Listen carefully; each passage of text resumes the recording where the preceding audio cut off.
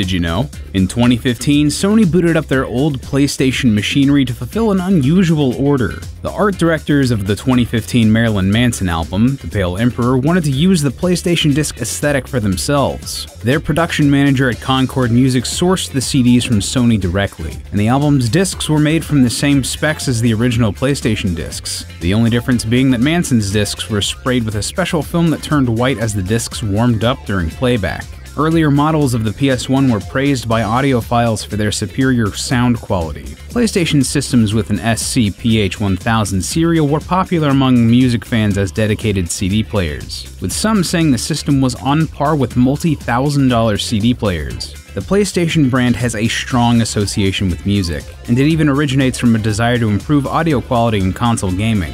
Ken Kutaragi, the man dubbed the father of the PlayStation, became interested in developing for games when he saw his daughter playing the Nintendo Famicom. The Sony Sound Labs engineer felt the console's sound capabilities were lacking, and decided to build dedicated audio chips for consoles. Kutaragi developed the SPC700 chip in secret while working for Sony, and was nearly fired upon its discovery. His job was saved by the intervention of Sony president Norio Oga, who supported the project. The SPC700 went on to be used in the SNES, which had audio capabilities surpassing its competition. The audio chip built bridges between Nintendo and Sony, paving the way for more collaboration. Meanwhile, Sony and Philips had been co-developing the CD-ROM XA format, which allowed audio and visual data to be accessed simultaneously from a CD.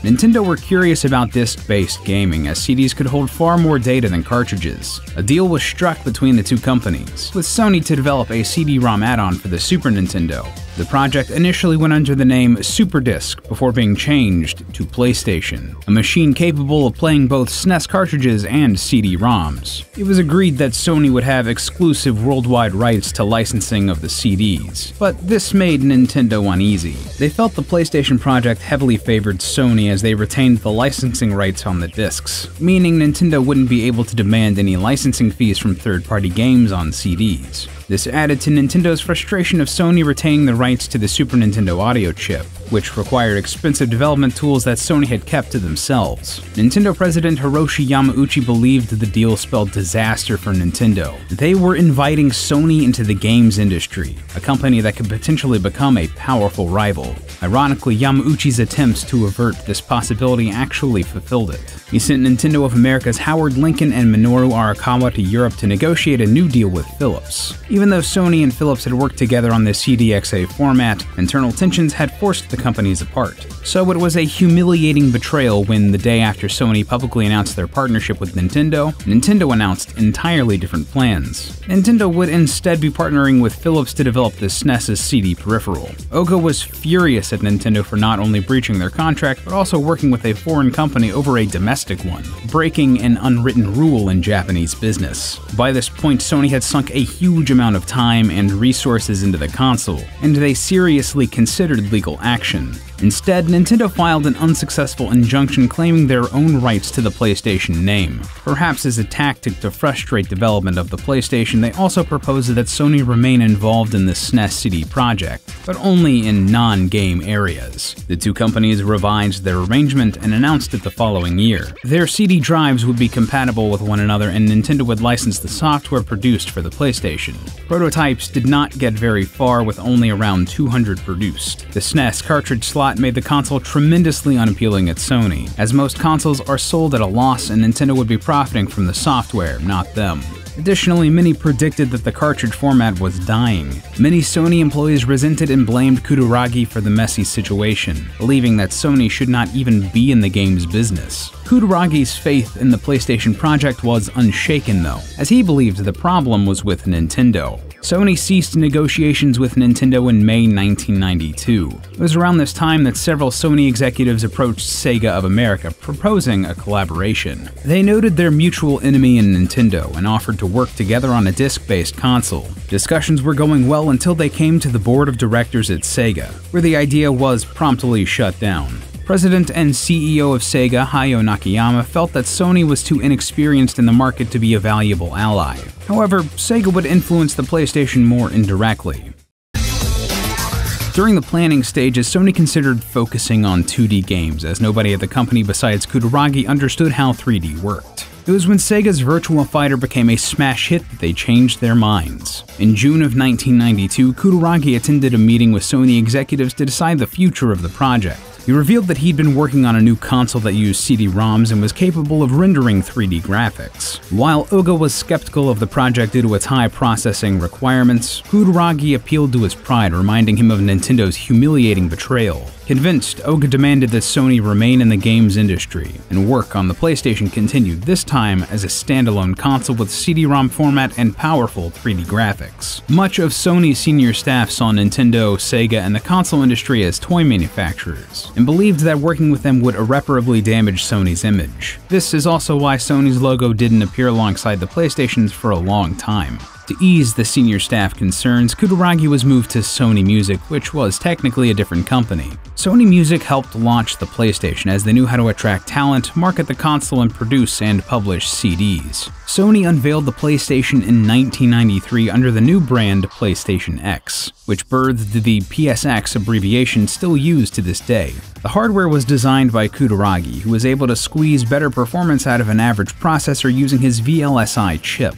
The console's speed and power came as a shock to the industry, with Nakayama demanding another processor be added to the Sega Saturn in response. This decision made the Saturn difficult to develop for, and was a contributing factor to the console's poor sales. Sony's immediate concern was software, and they immediately set about to gather third-party developers to their side. They were keen to gain the support of popular arcade developers like Namco, Konami, and Williams, so that they could compete with Sega's arcade-focused strategy. They also bought Lemmings publisher Psygnosis to be an in-house development team. Psygnosis were a key part of Sony's strategy, as they created a PS1 development system that would work on the average consumer PC, rather than requiring specialized and expensive hardware. Sega and Nintendo's licensing strategy at the time was restrictive, as it was expensive for third parties to get a license. Their proprietary cartridges also had to be procured directly from each company. It'd take 10 to 12 weeks to receive the cartridges, making it impossible for publishers to quickly respond to market demand. Sony had cheaper licensing fees and a large sales force dedicated to distributing the software.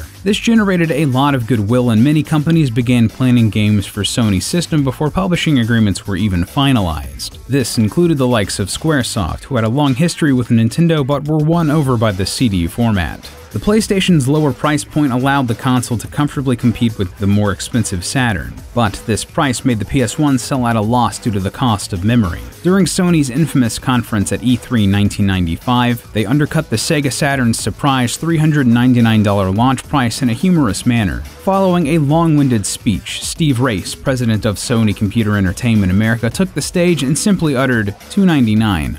Kutaragi ended up removing expensive features from the PlayStation to reduce cost of subsequent models, such as S-Video. Many concepts were designed for the PlayStation logo, with 3 dozen being presented for final selection.